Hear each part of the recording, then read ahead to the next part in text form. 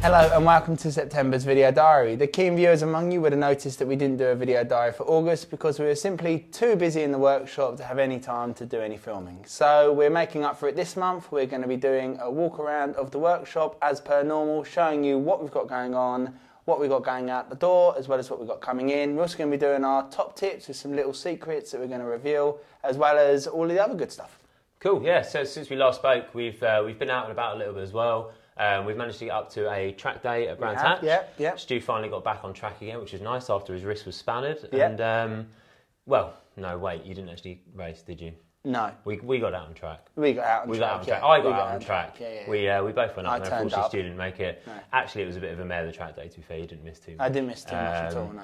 But it was nice because I actually got to use the TD for the first time. So our track day bike, I tended to use the PCO1, sat behind Stu. It was nice to take it out on one of the other bikes, and we've got some interesting news and some projects with that as well going forward. So we've actually got a lot more on the work run and race track side, which we'll allude to a little bit later and potentially go into a bit more on our next video diary. New t-shirts. And these t-shirts were also up with us at the Goodwood Revival, which we went to this month as well, which was very, very cool. We were guests of Barebone Distribution up there, who sell some cool brands like Age of Glory, who we've done the shirts with, as well as Kytone, Eudoxy and Wheels and Waves. So yeah, it was a really good weekend out, wasn't it? It was a lovely day out. It really was a lovely day out. We've also got some bits in the fabrication room. We're continuing to upgrade and put some new parts in the fabrication room. We've got a nice welding table in the background that we're going to be assembling this month. I'm really looking forward to getting on with that because we've got some exhaust systems to be making. So that's something new to us as well. Obviously, I've got the experience to be able to make the exhaust systems, but up until now, we haven't had the projects to do it. So that's a really exciting progress for us. Yeah, we're growing sort of bit by bit steadily, you know, as the business sort of allows us to grow. And getting the fabrication room up and running is going to allow us to do a lot more in-house and be able to put our own spin on things much better. So I think that's pretty much us. For this quick intro, we'll let Stu over to the workshop. Hello and welcome to September's workshop walk around. I'm going to be doing a little bit of detail on what we've got on the ramps and how we're getting on with them. So, starting off with the 1150GS. As you know, this bike's been with us for a little while now. We've had a few problems sourcing some parts due to the age of the bike, but they've eventually turned up and we've got them fitted and we are really, really pleased with how it is going. So all of the electrics are done from the front headlight to the auxiliary lights. That is all done, just got some final wiring to tidy up before we can put the tank on. We've got the PIA lights integrated with the original wiring loom, so they come on and off with the high beam, low beam. A nice little touch that makes it easier for the customer to use, but also sort of gives it like that OE feel.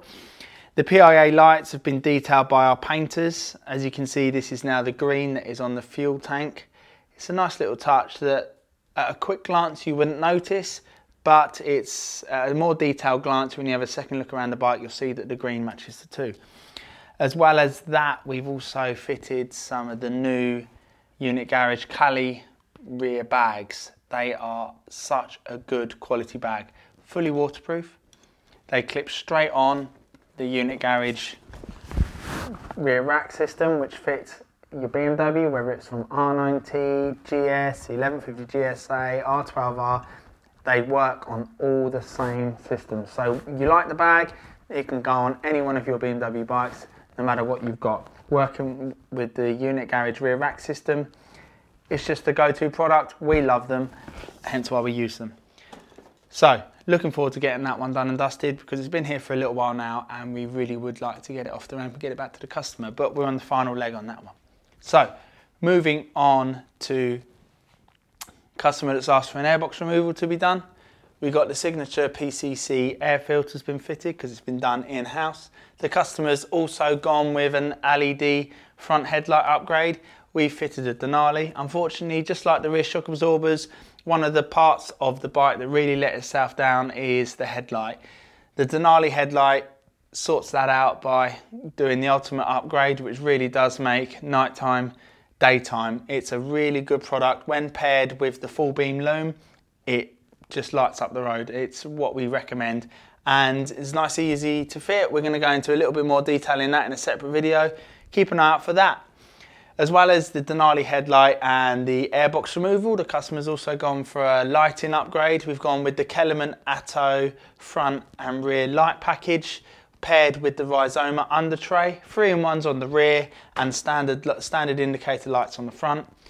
They take away the bulk of the stalk indicators on the front and the rear. They're super bright and they work fantastic. Once again, it's another one of the products that we stand by. Go-to product. There is also some videos for you to look at there that goes into a little bit more detail on that. Keep an eye on our feed. So, another one of the big builds that we've got a load of the good stuff back for is this one. All of the anodizing, as you can see here, has come back. We've got the front end ready to go in. We've got some paint work back. We've got the leather work being processed. And all of the major stuff like the airbox removal and the Rapid Bike Evo loom, that is all done. So we're now just fitting the real bling stuff. The paintwork, as I mentioned, has come back from our painters. This is an in-house developed colour, the bottle green with a little bit of the gold flake in it. We've done our very best to make sure that we can match the paintwork to the stitch. We can do whatever seat you want to do. So as well as having all of the swatches in-house, we can have anything made seat-wise, whether it be a double stitch, a cross stitch, pleated, quilted. We do make sure we work very, very hard to make it as bespoke as possible. As well as the anodizing, the paintwork and the leather, one of the go-to products that we're also going to be fitting on this bike is going to be the Wilbur's shock absorber. We do wax lyrical about them, but that's purely because they are that good. To give your R9T the right feel that it needs to have for the road and to give it that confidence, to give you that confidence to ride your bike how you want it to ride, the Wilbur's shock makes the biggest difference to that. So, with that in mind, I think that covers everything for this month's workshop walk around. I'm really looking forward to get this one done. That one's nearly on, apart from the lighting, we're pretty much there. And the 1150GS is another one that we're really looking forward to getting out the door. Look forward to seeing you in October. So the biggest changes and developments on the website in this month is basically the fact that we've now got our capsule merch collection. So we've hooked up with Age of Glory, a brand from France, run by Seb, who's a super cool guy who does a little bit, I think he runs the Flat Track French Association, which is very, very cool. He's been creating lifestyle and riding gear for the past few years now. It's all to the best quality, and it's something that we've been looking to do for a little while. When Seb contacted us, or we contacted him through the distributors Barebone, it looked like we could put a project together, and he has created what will be a small capsule of 3 shirts, 2 neck tubes and 2 pins, half of which is up on the website at the moment, and we're expecting the other t-shirts to be landed very shortly. So we've got the work shirt, which has got basically our PCC details. This is done in the Age of Glory signature style. If you go onto their website, you'll see quite a few other garments that they released that have a very sort of similar theme.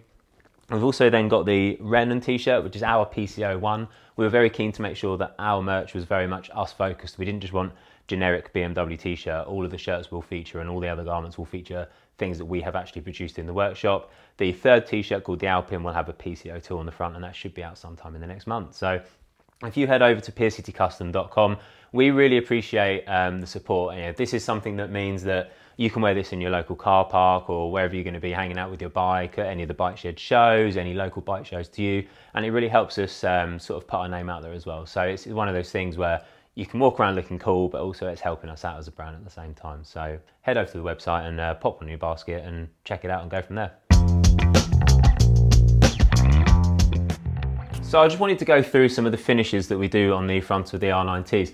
A huge amount of people ask us about the full blackouts that we do now. On the R9T, we black out as much as we possibly can on a lot of the bikes that we do. That involves a couple of different processes. It could be powder coat, paint, or anodizing. I just wanted to have a quick chat about the difference between the anodizing and the powder coating. So specifically, we use anodizing as much as possible. You'll find that you're able to get a much cleaner, crisper finish in and around the real intricate parts. If you imagine that anodizing is much more like etching the top layer off and then dyeing the metal, whereas powder coating is a covering. So if you've got something a bit more intricate, you're basically filling it with things and you won't get that same detail and sharpness. So the biggest advantage of powder coating is that you can get different finishes, as you can see here. So anodizing kind of lends itself to one particular finish. You can either get a bright finish if you then polish it first, but realistically it's going to be very samey, whereas powder coating you can go for different colors and looks and textures. There are certain parts on there that you will only be able to powder coat. As an example, the fork lowers and certain other different metals. The cylinder head covers is another good example because what you want to do on there is get like a really nice robust finish, and you want to make the finish match the rest of the engine. So anodizing just isn't going to work for that, because it's a cast piece. So with the full blackout on the front end, some of it can be quite in depth. The fork yokes, top and bottom, are held together by the steering stem, which will need to be pressed out. It's not a quick fix, that one. However, for quick fixes, if you look at things like the seat brackets, if you look at things like the front mudguard brackets, if you look at things like the exhaust rows, you can basically take those off in minutes, a couple of bolts on each basically, send them off to your local finishers, and when they come back, it can quite quickly transform how the bike looks, and it will start to give you those touches that when you turn up in the car park, your bike isn't going to look exactly the same as the next R19. It's really not as hard as you think. Just make sure you contact the suppliers first, so that you can have a quick chat and make sure that you're going down the right route with each one. That's it for September. We're sat here in our new area. We've finally got a TV in, which is not just the black outline. Yes, we are progressing. We are.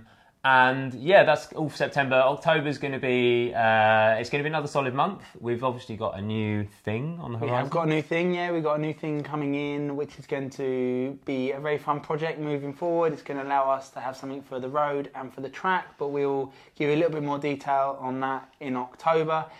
We are fully stacked for October and November, so we're discussing December and 2022 now. So plenty more to tune back in for. And to keep an eye on. That's pretty much. Check out the website, piercitycustom.com, and obviously give us a shout at any point, or you leave any comments and stuff below, and we'll get back to you as soon as we can. And buy yourself some new t-shirts. Hello, and I'm going to give you, as your keen viewers, I'll start again. Do you want me to do it? No, I'll do it.